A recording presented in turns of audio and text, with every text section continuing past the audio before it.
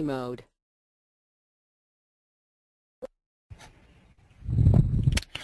Hi everyone, this is Christy Smith with the Utah Cancer Control Program. We are very excited today to have Nathan Acree here to present the second webinar in our series on motivational interviewing. And so I will turn the time over to Mr. Acree. Thanks, Christy. So this is our second session.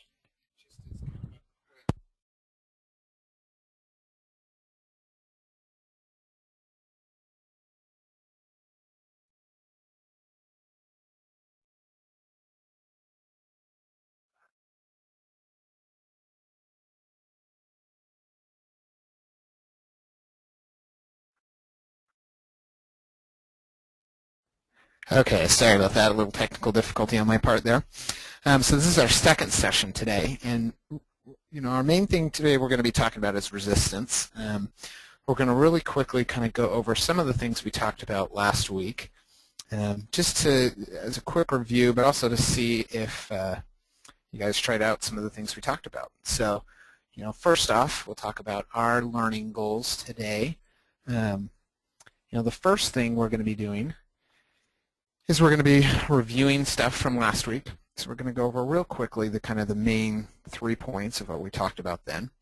But before today's over, I want to make sure that you learn to recognize resistance talk. That's what we're mainly going to be focused on. And Christy and I are going to do some role plays for you guys so you can kind of hear it in action. But again, we're going to focus on what does resistance talk look like. We're also going to learn some skills to deal with resistance. So some very specific tools that you can use to overcome resistance, and we'll go into those in more depth. Also, if we get to it, we're going to do a little bit of an introduction to developing empathy with your clients, which is another way to kind of help you join with them. Again, that main kind of principle of motivational interviewing, and to help you overcome some of those resistance things. The last thing we'll probably cover is we may start the OARS approach. We'll just see if we get there or not. But again, that's going to be another way that you can join with your client, that you can, it's going to give you some tools so you can overcome resistance again. So we'll just see if we get there or not. So we're going to go back really quickly to what is motivational interviewing. So if you remember, our main kind of concept there is we're learning to dance and not wrestle. And again, that dance, if you think about dancing with a partner, it's about moving with them, coordinating with them. It's not a wrestling match. You're not fighting them. In a wrestling match, obviously, it's all about submission. And again, motivational interviewing is about working with your client, not trying to bully them into making the decision you want them to make. Because again, as we talked about before, usually those are things that people don't stick to or they don't follow through on. So just kind of a real quick definition. Again, motivation is the probability a person will enter into, continue, that's the big thing here, and adhere to a specific change strategy. Because again, we want them long-term to be making these changes, not just when you're in with them or when you're kind of working with them in that short little intervention. The other thing there is we're going to arouse in the person a sincere desire for something different. And that's the big thing here is we're looking to get people to change some behavior or to change some pattern that they've got or a way of thinking. And so you always want to be looking for what you can do and for to help them focus on what they want. As again, we're making it about them. It's not about what we want, but it's about what they want themselves. And the last little bit there is motivational interviewing draws on the theory that people are more likely to commit to change that they themselves have voiced. And that kind of goes back to that change talk we talked about last time, is getting them to talk about the change they want. Because again, when we say things, we typically want to believe what we say, and it's a lot more impactful. So your primary goal, again, is going to be to draw out that change talk. And again, that's going to be a theme you're going to see throughout this whole thing. We're always going to be working on how do we draw out change talk from our clients. And we also talked about these stages of change. And if you remember, we talked about each stage. Pre-contemplation was that stage where typically your client is not very aware of their problem. They're not going to be probably too invested in changing. It's usually because somebody, a family member, maybe a doctor, has told them they have a problem, or perhaps even forcing them to meet or have some kind of intervention. But again, that's going to be a tough place to work with people because typically they're not acknowledging that there's much of a problem. Now, contemplation, if you remember, this is one of the well, contemplation and preparation are probably the best stages to use this motivational interviewing.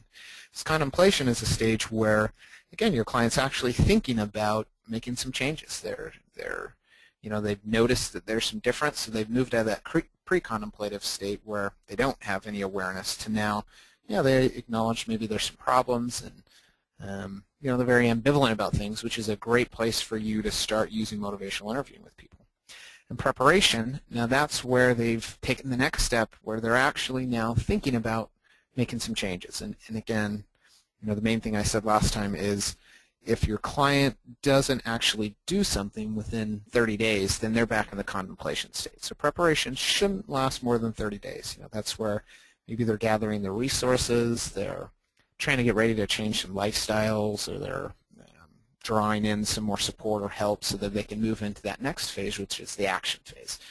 And typically action, we don't have to use too many of these skills in action because usually people are actually doing stuff, but it's pretty easy for people to fall out of action back into the preparation or contemplation stage. And so, when people are in that action phase, that's where we really want to be doing some of that confidence work. And we talked about that briefly last time. We're going to go into that in more depth probably in our next webinar, but again, that action place is really, where they're trying things out. You want to help them build their confidence in the changes they're making so they stick to it.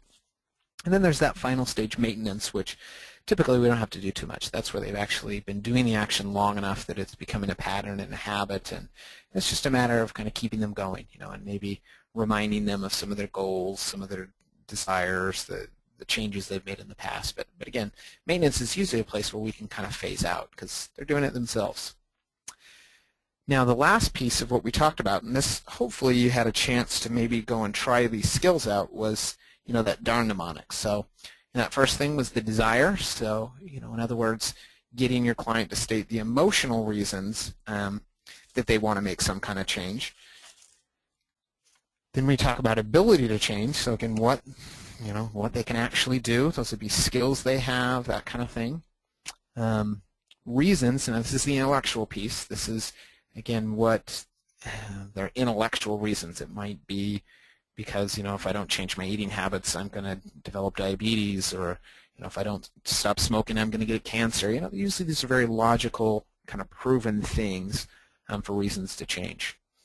That fourth one is need. Now again, just a quick reminder, this is probably the deepest, kind of the more visceral reasons why people change. This could be because my wife is going to leave me, or I'm going to die, or I'm going to lose my house, or these are usually pretty serious things, and they're similar to desire, but typically they kind of combine the reason and the desire together to become, like I said, something that's extremely important. So those needs are great places to interact with people, and hopefully you got a chance to use this. Just a quick example, I had a client in just the other day who was struggling with alcoholism and drug use, and she's had about 3 weeks of sobriety and is really struggling with not falling back into that lifestyle. And so, I pulled out my whiteboard marker and got up on the whiteboard. I have one of those in my office, and I did this mnemonic with her. We talked about her goal was to stay clean off these substances, and so we talked about her desire, and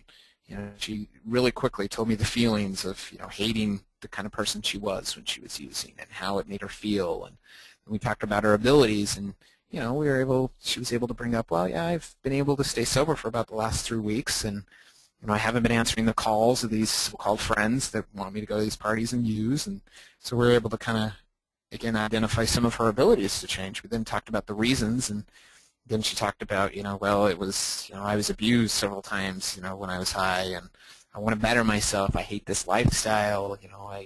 There's some pretty good reasons she had, and finally when we got to the needs, that was where, again, she talked about the abuse and some of kind of the emotional problems that had come from that, some self-esteem, depression issues, and she brought up her family, about to disown her, some pretty strong stuff. And so by the end of this, and it was funny, before I started this, I kind of just asked her, well, where's your motivation level to change? And she said, oh, it's about a 4 or 5. And after we had done this, she was at an 8 or 9, and she was feeling really motivated to get out there and start changing. And so, again, this is a great little tool you can use. So hopefully you got a chance to use that last week.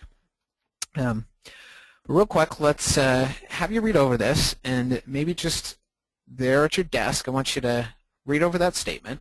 Well, some people think I drink too much and I may be damaging my liver, but I still don't believe I'm an alcoholic or need any treatment. So again, think back to your tools from last week. And like it says, I want you to identify the change talk and the status quo talk. So maybe we'll take about 30 seconds to a minute here. Maybe on a piece of paper there, just write down or even highlight, or I guess just think to yourself, where's the change talk there? And then where's the status quo talk? And as soon as you've done that, we'll talk about this. Hopefully, we'll see if you're right.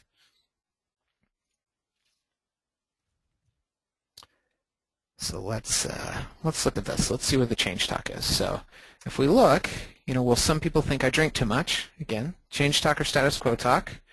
Hopefully, even though I can't hear you, hopefully you just said, well, that's change talk, obviously. You can say, well, why do people think you drink too much? It'd be a great way to, again, ask one of those questions. And then they're going to tell you, well, because, on the weekends I'm always drunk, I've been spending so much money, again, et cetera, et cetera. So again, great piece of change talk to engage in.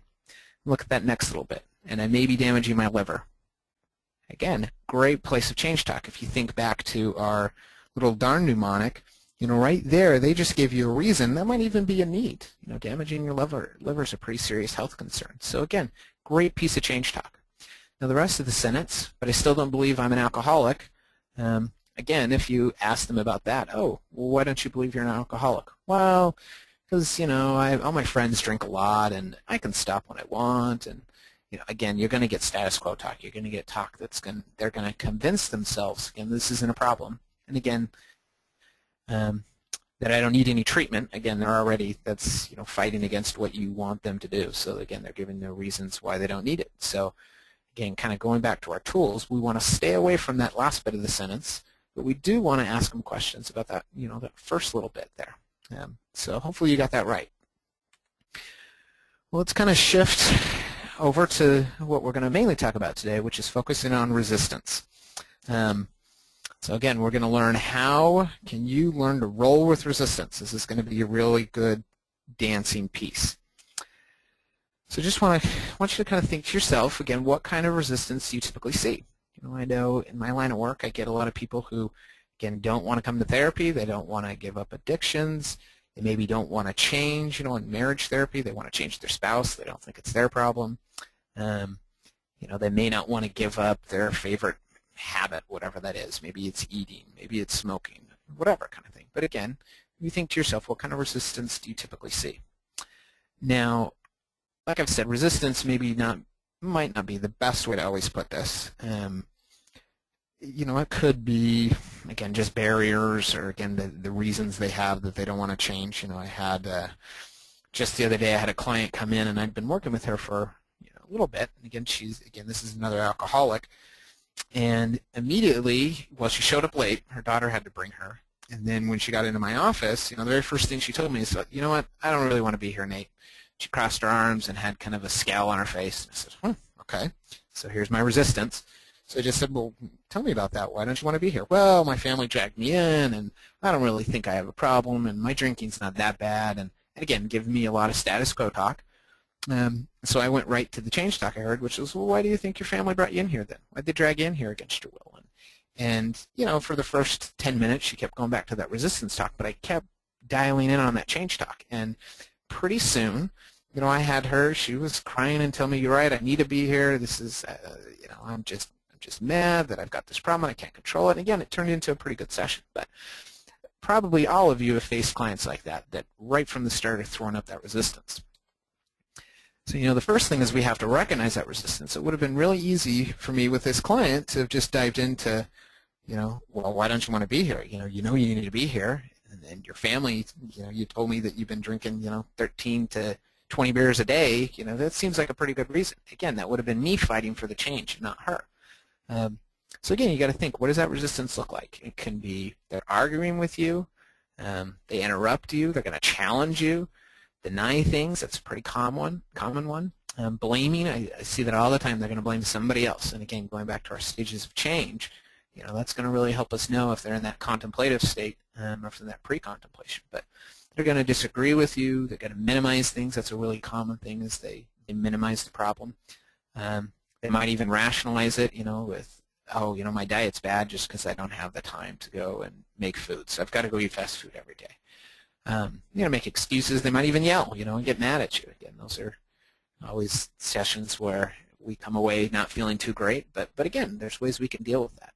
Now, the passive resistance is sometimes even harder to deal with, where they ignore you, or they'll just kind of agree, but they're just saying it to get you off their back. They'll do the no-show or even the vote with their feet. They'll make an appointment and then they won't show up, which can be really frustrating too. So again, you got to think about, what does that resistance look like in my clients? The other things, and this isn't always a bad thing. If we've got resistance, that's going to tell us that, okay, this person recognizes that there's something kind of big going on here. Now, again, what it means, we've got to always think about this, is resistance is often considered to be a bad thing, but you got to think why. And again, like I said, a lot of times resistance shows us that there's some big issue going on here. And usually we categorize it as bad because our client's not agreeing with us, with our agency, or whatever it is we're trying to get them to do. And now, while resistance can sometimes be devastating in that change process, it's not necessarily inherently bad. You got to think about it. Resistance can be considered as a gold mine, something you can dig into. We're going to talk about this. Because resistance gives you a clue that there's some kind of inner thoughts going on in your client. Usually, again, a lot of times it leads to some kind of emotional thing. And it gives us a chance, when we start to dig into it, to understand where that's coming from. It gives us a better picture of our client, and it gives us kind of a bigger picture of what kind of help that client needs. And as we do this work, usually it's likely to promote their willingness to consider change and also to kind of join with you.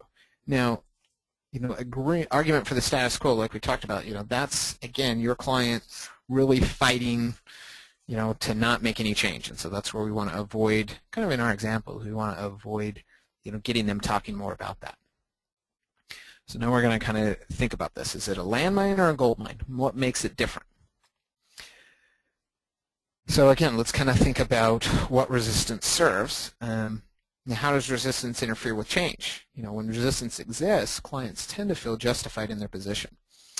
They're unlikely to be open-minded about the possibility of change. They might feel angry, misunderstood, mistreated, and typically, a client's going to believe other people have a problem, not them. Now, to change, we all know you've got to accept responsibility for your own change and your own things going on.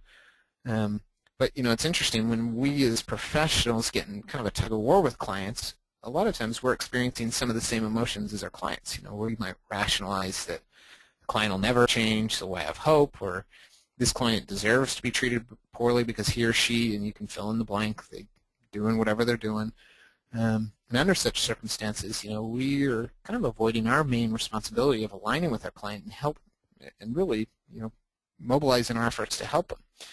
Now, this doesn't mean that you simply agree with them. Our first responsibility is to ensure that they're safe, but likely you're going to disagree with them a lot. However, disagreeing is different than getting into a power struggle with them, which again is what makes this that landmine. So you want to avoid that at all costs. So we're going to look kind of at this nice little formula here. And this is going to kind of tell us the impact of resistance on working with somebody. So resistance can completely stall or disrupt, a session or your ability to work with somebody. Now, in this formula, you have A equals B divided by C. So obviously, the larger C is, the lower your change action's going to be. So just a couple examples. If B is 10 and C is 5, then the product's 2. Here's our little math. And if B is 10 and C is 10, then the product's 1. So you can see how, again, resistance can be devastating to change. So it's critical that we understand resistance and have ways of dealing with it. So we don't make that equal 0. We lessen our change chance there. So now, as we think of resistance as a gold mine, this is when our client feels understood. That you're going to start to connect with them, so that empathy is going to go up.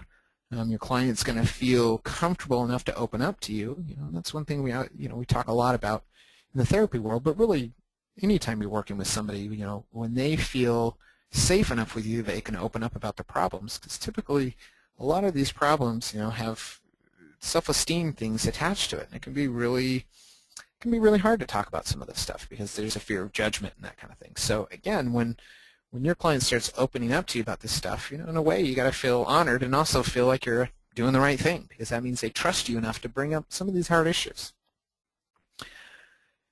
Now, the thing with the resistance, the upsetting thing, I guess the bad news is we can send it up. And this usually can occur, despite our good intentions. And here are some of the ways that we can increase our client's resistance as we take away their control. So again, there are times when, there's sometimes when we have to do this. Perhaps it's we're in a legal situation, or again, they're in the hospital and don't have much control. However, doing this greatly increases the risk that your client's not going to be viewed as an ally in change, and they're not going to see you as that either. And they might even work to kind of subvert your efforts. Now, arguing with clients, obviously, that kind of goes back to that tug of war. When you start to argue, you're pulling one way, and they naturally pull back. Overestimating the importance that your client places on change, that's risky because, first, it suggests that you don't understand what your client's goals are, their values, their priorities. Again, they're going to have different values and goals than we do sometimes. There's that classic adage that says, I don't care how much you know until I know how much you really care. You think, secondly, by overestimating your client's importance in change probably means that we're pushing for change before that client's ready. This early focus will likely, go into that writing reflex that we talked about, where as you pull one way, they're going to naturally argue the other side. And you see that all the time. Now, overestimating the client's confidence, that's also going to evoke resistance, because change is hard. And simply telling your clients to do it and to ignore the role of confidence is misguided, and that's not going to get you much. So an example is, imagine yourself teaching your child to ride a bike. During the first run, you tell the child you'll let go and she'll sail on their own. Now, most kids will likely be concerned about crashing, and they're going to argue for you not to let go and to hold on longer. So in a similar way, if we don't account for our client's confidence, we may get them to argue against the change, again, that crash. You don't want to underestimate your client's values, priorities, and goals, because this is going to draw resistance, because we're not pursuing the goals they want. It's not important to them. So maybe an example from your own life might be, if I'm in the mood for Chinese food and my wife wants me to go to an American diner, my resistance is going to be probably higher because our wants and needs are different, and I'm not feeling heard. So again, we want to make sure that we understand those values. And as was mentioned earlier, those tug-of-wars don't work. So, in practice, that tug-of-war might look like you're arguing for a point. We're refusing to hear that client's point of view. This doesn't mean that we necessarily agree with what they say, but we just don't argue. We want to take different positions, but we do so in respectful ways, and often ask permission to provide an alternative view, which is a skill we're going to learn about a little later, which can be a really helpful skill.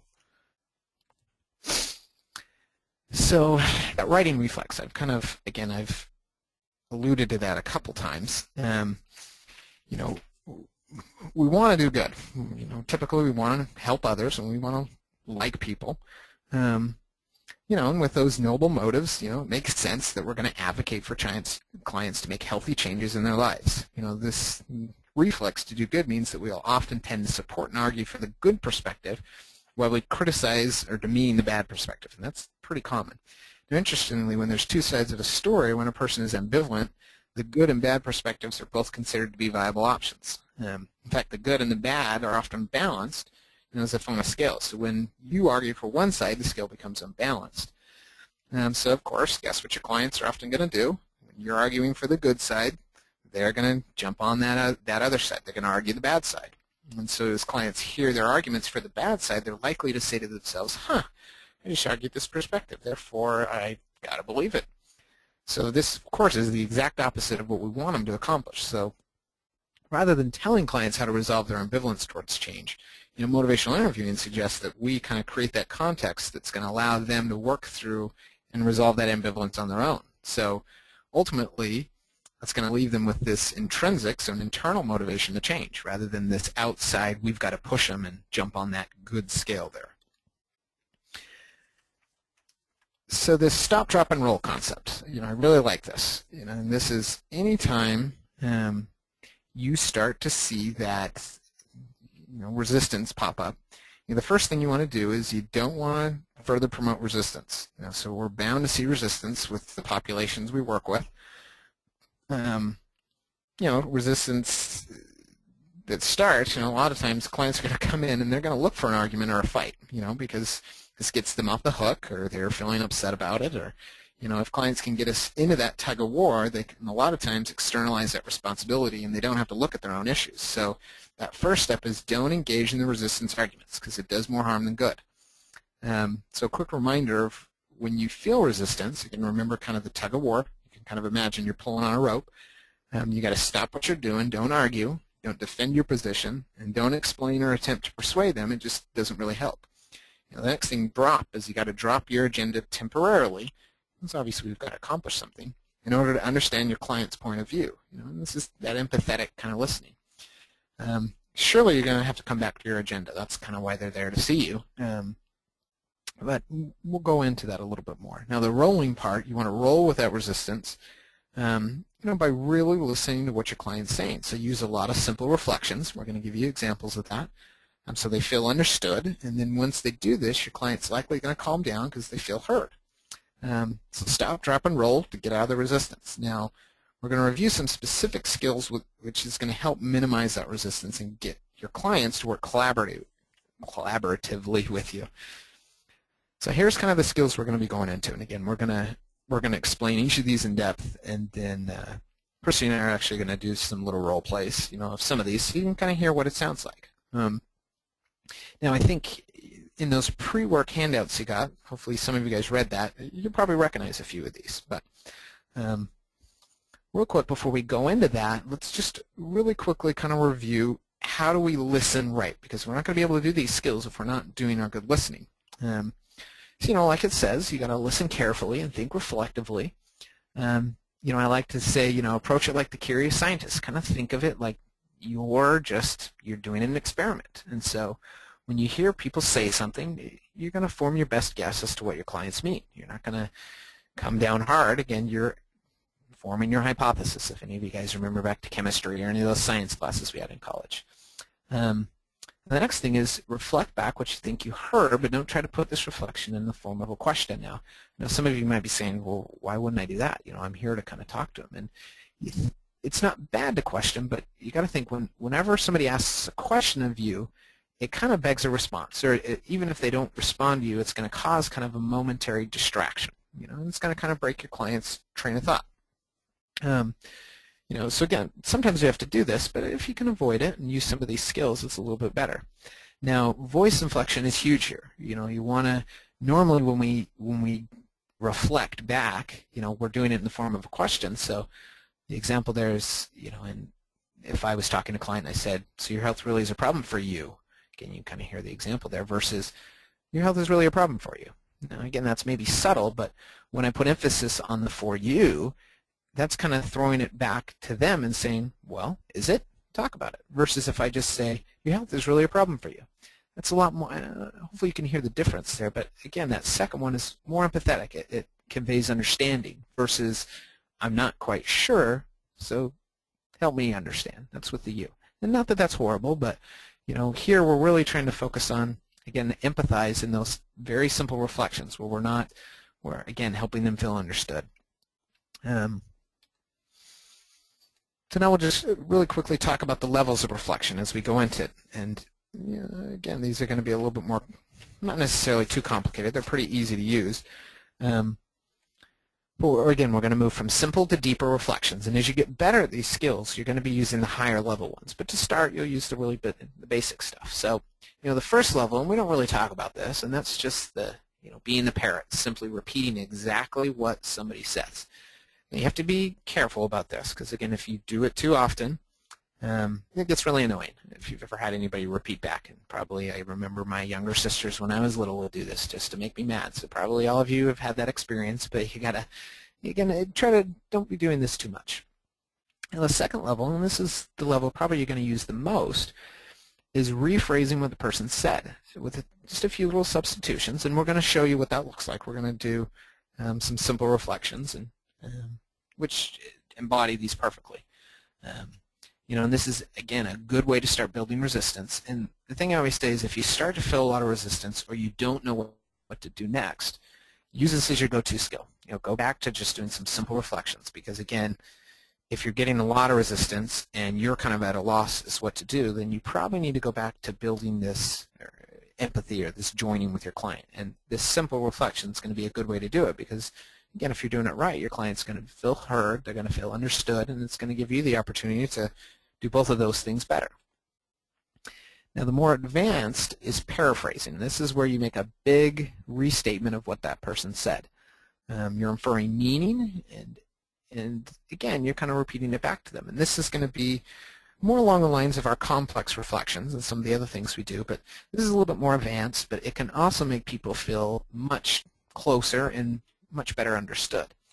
Now, the top level, and this is something you'll get better at in time. Typically most people aren't really good at this to start, but it's a great communication tool, and this is reflecting back the feelings. So you're not only listening to the context of what they're saying, but now you're listening for what is the feeling driving this, whatever they're saying, because that's usually the real thing. And typically, a lot of times, that's going to link to some kind of insecurity, or it's going to be wrapped up in some kind of self-esteem issue. And when you're getting there, that's when you're really going to make a good connection with your client. You're going to get some real change. Going back to our darn CT method there, we're likely talking about the need there, which is the really important stuff. So we're going to kind of shift gears here. We're going to talk about kind of the first one, which is simple reflection. So let me tell you a little bit about it, and then we're going to demonstrate here real quick. So the simple reflection, and again, it almost never goes wrong. It's a wonderful way for your clients to feel heard, and it helps them be more open to considering change. So just some examples of simple reflection. So your client might say, "You don't understand me. You don't know what it's like to have all my problems." Your response could be, "Oh, so you feel misunderstood." Or even, "I must be missing your point." Again, very simple reflections. Here's one, I hear this all the time. "My child's evil. He's always getting into trouble."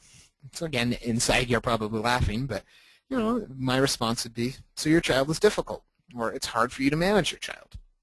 Again, so just kind of some very simple responses. And remember, don't confuse this with the parroting back. We're not parroting back exactly what they're saying, but we're saying back really closely what they say. So real quick, I'm going to have Christy here is going to throw some resistance to me, and I'm going to respond with just some simple reflections. I'm just too tired at the end of the day to go exercise. So you tell me it's really hard for you to exercise at the end of the day. Okay? Yes. Another one? Go ahead. Throw me another one. I just don't have enough time to exercise. So you really don't have enough time in the day to exercise. There you go. Throw me one more. Healthy food is just too expensive to buy. Healthy food's really costly. It's hard for you to buy it.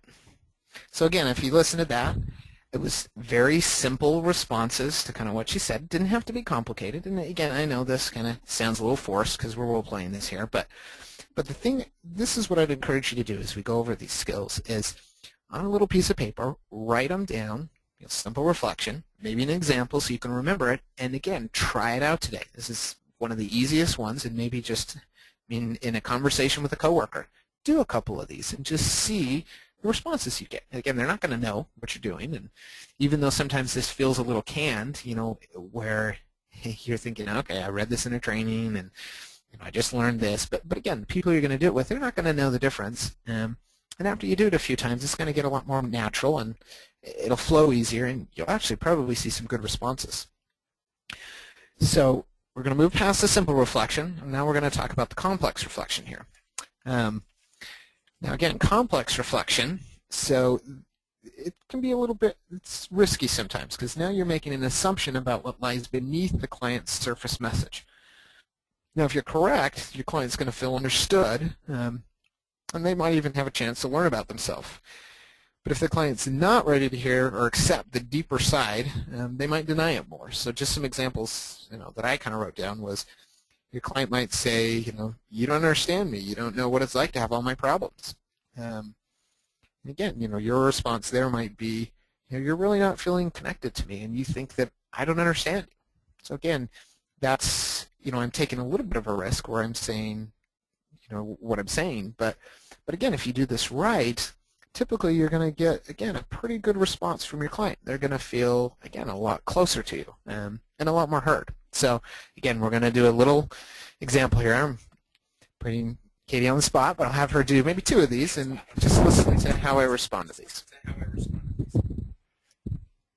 Okay. My family just doesn't like to eat healthy food. They don't think it tastes good. So it seems like your family hasn't ever really developed good healthy eating habits because they just don't really like healthy food. I don't have anywhere safe to exercise. So you're really worried about people seeing you exercise or maybe not even having enough room to exercise. Okay, if you notice, and I'll use that last one as an example, that's a great one. You heard the complex reflection was me taking a guess that the client was feeling unsafe. Well, she said unsafe, but maybe a little bit insecure about the exercise. And it could be, again, my guess would be either it could be she doesn't want somebody to see her, or again, it could quite literally be that she doesn't have a big enough place to exercise, but isn't quite motivated enough to maybe go to the gym or somewhere else where there is enough space because, again, that first reason of feeling a little uncomfortable about things. So you see how I made a guess about what was going on. Could be right, might not be right, but again, if you are right, it's a great opportunity to kind of develop, again, some closer empathy with your client and help them feel understood. Now, the amplified reflection, I always laugh because my wife is great at doing this to me all the time, so I'm a great expert of what it feels like to have this. Now, the caveat that I always say with amplified reflections is some people have a great personality for this, but I guess let me back up. So an amplified reflection, it's designed to get your client to argue the other side of their resistance. So in essence, you're taking their argument or resistance and you're agreeing with their perspective, but you're exaggerating it a bit. So this response, it's kind of like reverse psychology. So sometimes it can come off as manipulative or condescending, so you have to be really careful. So there's some big risks that go along with this. So, one that I just wrote down was, going to parenting classes is a total waste of my time. I need to be earning money to pay my fines, not listening to a bunch of stupid advice on parenting that I already know. This is one I heard recently. So my response is, so you just know everything there is to know about parenting, and you'd get nothing out of that class. So the goal, and luckily it worked this time, is to get your client to say, well, I don't know everything about parenting. I guess maybe I could learn something from those classes. It's just that I'm busy and I need money. So again, the point here, and like I said, if you have one of those sarcastic personalities, this could be a great one to use because it can kind of be a little humorous, but at the same time, if we go back to that writing reflex, you're fighting the side of the negativity, so you're unbalancing the little scale there. So the hope is that your client's going to jump on the positive side. Now, certainly I've done this sometimes, and the client said, yeah, you're right, I won't get anything out of the parenting class. I'm glad you understand, so I don't have to go now, right? And then, of course, I'm smacking my head thinking, oh, great. So you have to, again, you got to be really careful with this one, but it can be a great tool to use, and I think the thing I've learned that helps this be effective with me is you got to put some inflection in your voice. So you got to really make it either obvious that you're exaggerating things or you're being sarcastic, so they kind of get the point. Or else, again, they're probably going to align on the side you don't want them to align on. So we'll try this. This one doesn't always work so great, but I'm going to have, again, Katie throw 2 things at me, and I'm going to try to respond with this amplifier. Okay, when I do exercise, I really don't see any improvement. When you exercise, nothing good happens. You're just not having any improvement, are you? Okay, and healthy food just doesn't taste very good. Healthy food is horrible. It's disgusting. You'd never want to eat that stuff. There's not any good healthy food. Okay, so, and that's probably one you guys have all heard. Again, my son loves to tell me that. But again, you notice I'm really trying to exaggerate. I'm trying to, kind of make it funny at one hand. And typically when you say that, almost always, if you've done it right, you're going to get the client that says, well, all right, well, I kind of like green beans, or they're not all terrible and horrible, but, I really don't like blank, blank, blank. So they'll probably come back with that, which, again, using your change talk skills, you would real quickly say, oh, well, why do you like green beans? Tell me about that. And so, again, you're going to cycle with these skills. But again, my warning there is use that one carefully because it's not always going to work. Now, double-sided, this is probably my favorite of these little reflections. In the double-sided reflections, it honors both sides of the resistance talk. So we're speaking directly to the ambivalence. So the client's going to have the opportunity to hear their ambivalence mirrored back to them, which is going to allow them to kind of reconsider their position. So to produce that double-sided reflection, you've got to simply listen for both change talk and resistance talk. So this is, it's going to be a little bit more than just kind of a short, brief statement they give you. So again, effective use of this is going to be when the clients are currently only providing resistance talk. So here you can reflect the current resistance talk, and then you can put change talk into it. So let me back up and say that again. So if your client's only giving you resistance talk, you can mirror that back, but then you can maybe add in some positive talk yourself. So sometimes there's a little bit of guesswork in here. So here's one that, just a quick example I wrote down. So client says, there's a part of me that wants to quit using, but I've come to rely on it so much it really does help me relax. And so again, my response is, so drugs help you in some ways, yet you're considering quitting. So again, you see, I honored the desire to kind of keep it up. The client says, well, it helps me relax.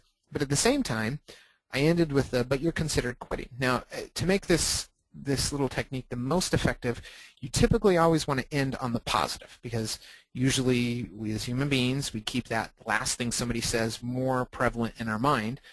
And even if you reverse it up, it's not going to be horrible. But if you can, try to make sure you end on the positive part of that side. Let me give you one more example. I just don't think this plan will work. It seems way too busy and unrealistic. I mean, I have to work to take care of my family, and you want me to go to a bunch of crazy classes? So again, my response might be, so the doctor's asking a lot of you, maybe even too much. And yet, as you said before, you're really committed to getting through this program. Again, you can hear those two sides. That first side is there's a lot of pressure on you. You're being asked to do a bunch of stuff, and it could be too much. But then again, I'm ending with, the statement, you're really committed to getting through this program. So again, I'm honoring the other side of that ambivalence. So we're going to try one of these, and again, Katie's being a great sport because I didn't prep her about this, so we'll see how it goes. But if you will, go ahead and throw me some resistance there. Just do two, I guess. Okay, I know I should eat more vegetables, but I just don't know how to cook them so that they taste good. So it's really hard for you to cook vegetables right, but you're really committed to trying to eat it more. So again, if you heard in that example, I talked about the negative, which was she doesn't know how to cook them, but then I honored the desire to eat more. So great one. Go ahead and give me one more. I really want to exercise a few times a week, but I'd just rather spend time with my family. So your family's really important to you, and you want to spend time with them, but at the same time, you really want to get some time to exercise. So again, if you hear how I did that, I ended on that positive. The change talk, the thing we're trying to encourage is the desire to exercise. But at the same time, we're going to honor the fact that the family is important. So, the hope is you're going to help your client feel like, again, you care what's important to them, going back to those goals and values. But at the same time, we want to encourage them to, start making some changes. So let's look at the next one here, which is shifting focus. And this is a really easy one. So what it sounds like is you're going to move away from the argument that's your client's at an impasse towards an issue that hopefully there's going to be some more agreement. So shifting focus can be done in two main ways. First, you can just shift the focus and see if the client realizes that a change has been made, so you're kind of being sneaky. And second, you can guide the client to do the same by saying something like, we just don't agree on this topic, and I suggest we focus on something else for a while. And, my tendency is toward the second method because it involves the client in the decision, which again, we're encouraging them to be involved in this, a partner in change. And the decision to stop arguing and discuss another point, again, when they vocalize that, they kind of mentally say, okay, I'm done arguing with this, I'm moving on. And this a lot of times is going to help your client feel as though the relationship is collaborative. More of it, the first method can sometimes be manipulative, but again, I think we all get locked into these power struggles with clients sometimes, and this is a great time to use this shift focus to just kind of dodge away from whatever that resistance is. So again, we'll do two little quick examples here. So if you want to Only some resistance there. Salt just makes everything taste better, even if too much sodium is bad for you. Well, I know we've been really talking about these salty chips for a while, but I wonder if we could maybe focus on the exercise program you talked about. Is that all right? Okay. Go ahead with the next one. Exercise just takes too much time. I don't have any time for it. Well, we've been going back and forth about when you could actually find some time to exercise, but I wonder if maybe we could talk about your diet for a little while. Is that all right? So again, if you notice I did that, and that was great resistance she threw to me. Again, I honored the fact that we've been talking about this point, it's important to her, but then I suggested let's move on to something different. And sometimes what can happen is when you move on to a different topic and get people agreeing with the new topic, so you start them saying yes to you and agreeing with you, then it could be good to kind of come back to maybe one of those things that you weren't having agreement on. Because again, the hope is that you've got your client now in a better place where they're more open to change, and so then once you've got them doing some change, it's easier to make some more change. So shifting focus can be a really easy, and you might even be doing this already, but now you can just label it as you're actually doing a good resistance overcoming response. So that's what shift focus is. So let's look at the next one, emphasize personal choice. And this, again, another very easy one. And it's a wonderful method for responding to this resistance because you're giving clients a choice. And it's almost as if you let go of your side of the tug-of-war rope. So if you think we're holding that rope with our client, you're just dropping it. There's nothing to push on, so the client's resistance goes down. Makes it much easier. I thought I had so a little example I put there is, I hear that you don't believe the court treated you fairly. Help me understand what you want from our work today. Oh, whoops, that's the shift focus. Let me go to emphasize choice. So just the example there is, it's really up to you. You get to choose if you want to. Again, it's really that simple. Simple as you make it about them. You don't force them to do anything because really we can. It's not like we're going to follow them home and make sure they eat healthy or exercise. We can make a suggestion and then you just say, you know what, but you don't have to do it. It's up to you to decide if this is the change you want. But again, we'll give you probably 2 good examples here, and then we'll go for it. So if you'll throw any resistance you got at me, let's do 2 more of these real quick. Okay, I just have too many other things to do to exercise.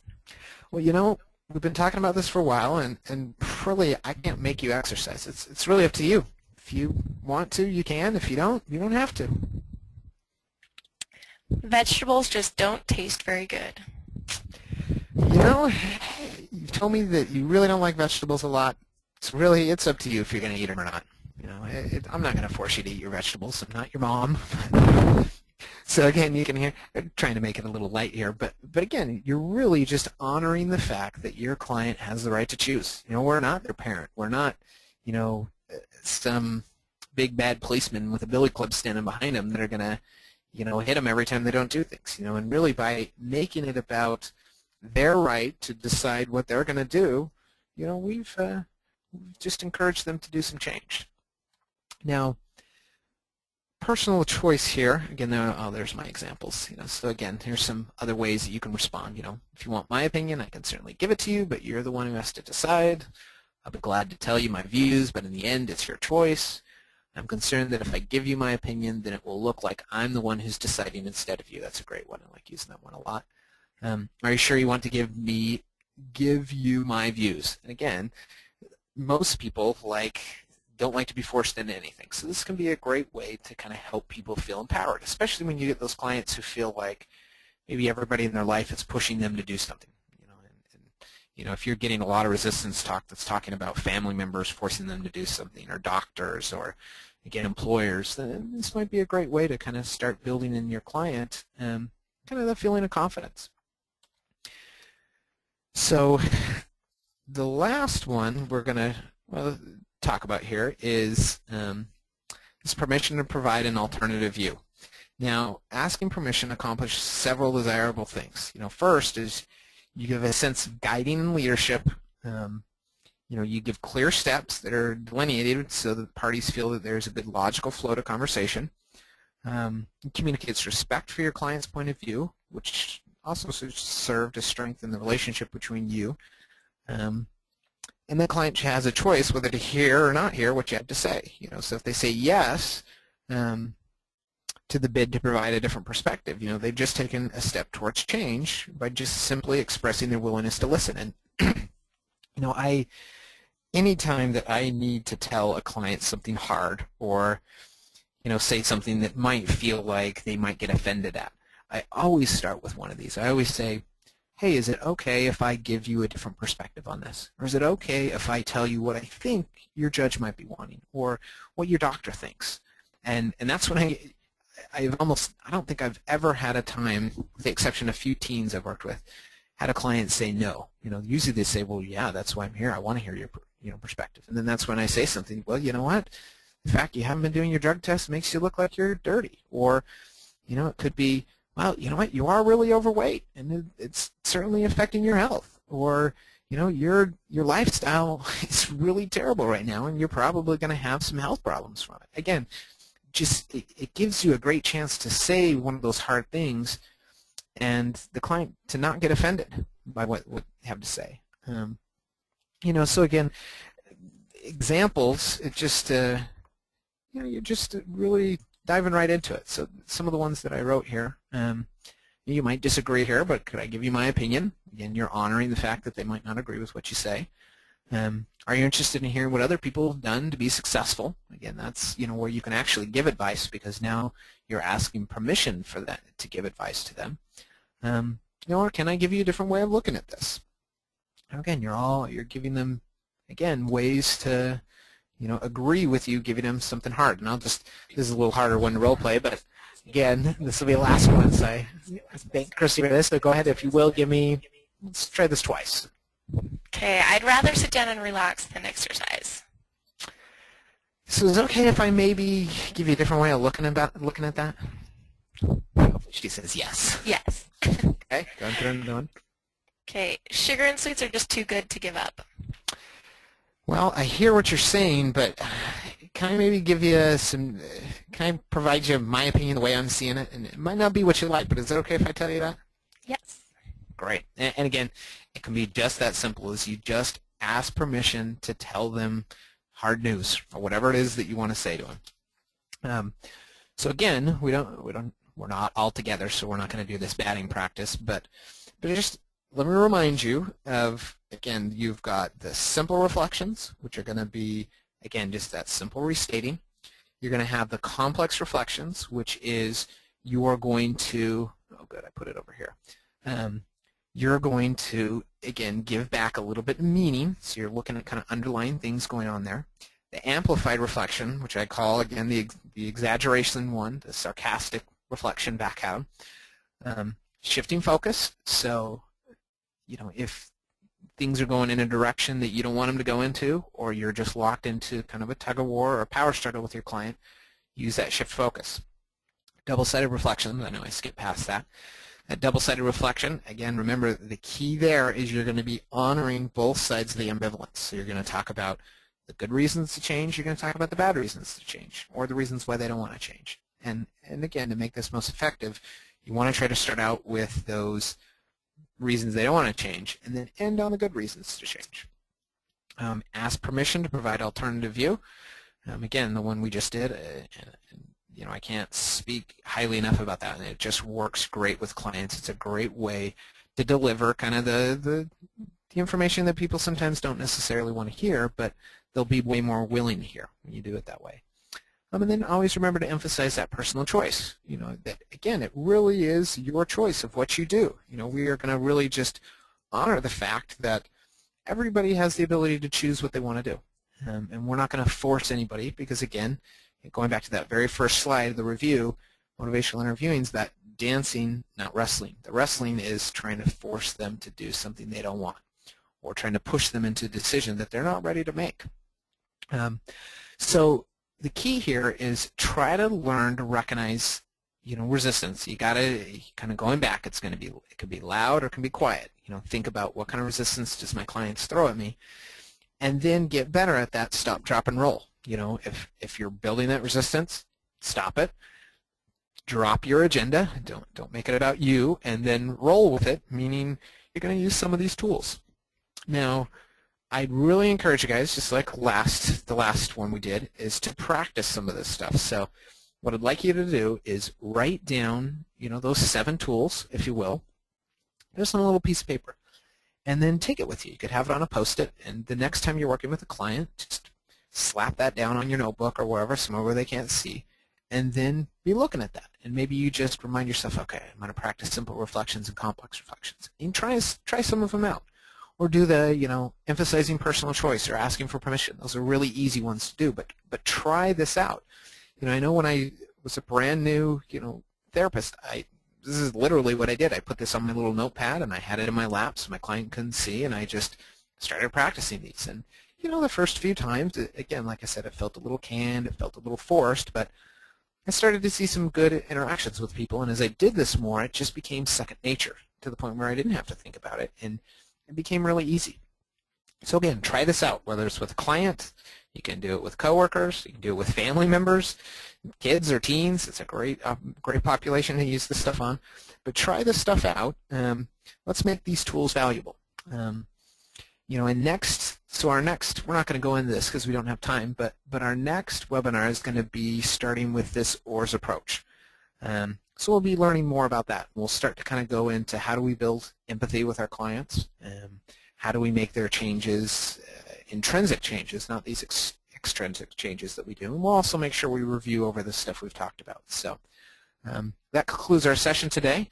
Good luck trying these tools out, and my expectation is that everybody's going to practice these. So hopefully the next time we're here, you can type in either some responses or just hopefully you've had some experiences with it. So thanks. Thank you so much. And thanks to those of you who participated today.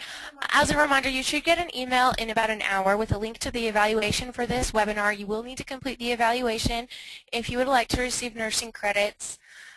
A recording of this webinar may be viewed by clicking on the registration link again. And as a reminder, our next webinar in this series will be November 1st at 9 a.m. Thanks, everyone.